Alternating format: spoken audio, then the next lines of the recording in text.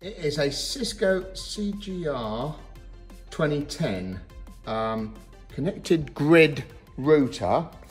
I've not seen one of these before, but anyway, this one has come in. It's for a network support spare.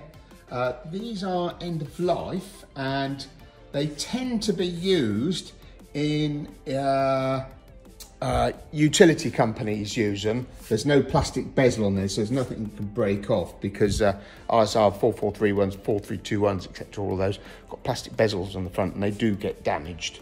There's some here that have just been sprayed, so they're just drying. Anyway, this one, it's a bit of a pity actually that this needs, it's just got a few little blemishes here and there, and